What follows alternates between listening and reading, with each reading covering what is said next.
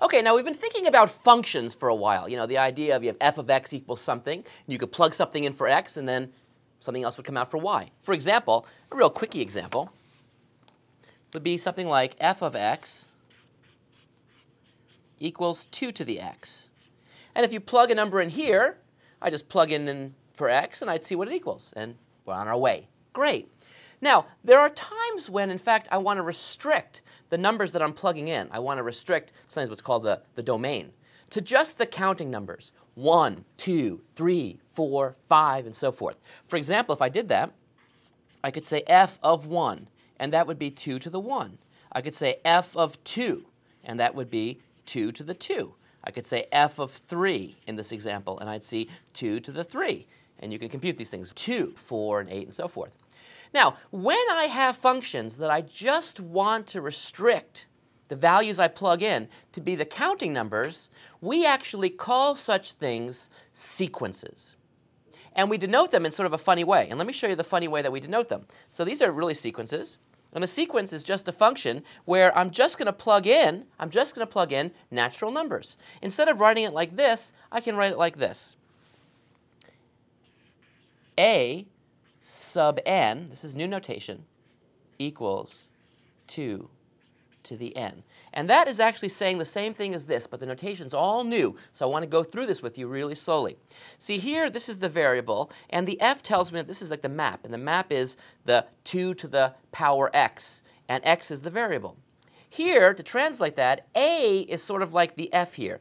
A is telling me that this is the 2 to a power thing, and this little index here, this n, represents the variable. So, for example, if I plug in a natural number in for n for natural number, then I would plug that value in here. So the analog of this statement would be a sub 1. That means let n equal 1.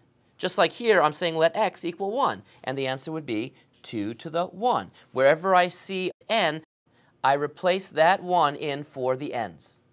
So I see 1 here, n, I put it here. A sub 2 would equal 2 to the 2.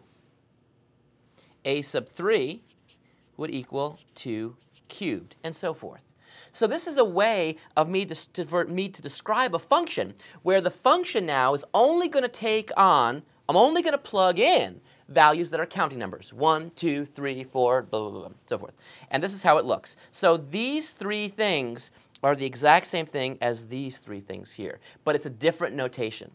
And the reason why we like this notation is because just by indexing them, and now they come in an order. There's A1, A2, A3, A4, A5, just like the counting numbers come in order. And I can see that order by listing them as a little subscript here. Whereas here, it's hard to write all that stuff with the parentheses and everything. I can just restrict myself to this language. So let's take a look at some examples just using the notation, So it's sort of like learning a new language, but once you get into it, you'll be speaking it really fluently. So for example, let's take a look at this sequence. The sequence defined by a sub n equals n minus 2 all divided by n. Now that's the rule. You could think of that like a function. It would be like f of x equals x minus 2 all over x. But now let's see if we can write down the first few terms in this sequence. Since the natural numbers come in a particular order, 1, 2, 3, and so forth, this sequence comes in a particular order. A1 would equal what I get when I plug in 1 for n. So I'd have 1 minus 2 over 1, which equals negative 1. So the first term in my sequence is negative 1. What's a sub 2? A sub 2, I'd plug in 2 for n, so I see 2 minus 2 over 2. And what does that equal? Well, that equals 0. What about a sub 3? Well, wherever I see an n, I'm now going to plug in 3. So I see 3 minus 2 over 3, which equals 1/3. And you can keep doing this. For example, what is the 11th term?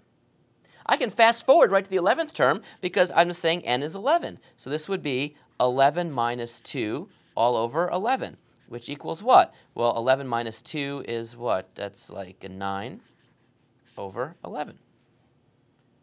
So the 11th term in this sequence is actually 9/11. Do you see how I'm evaluating the terms by just plugging in the appropriate value for n into this thing. It's just like a function, just written differently, and allows me to go through and look at these things.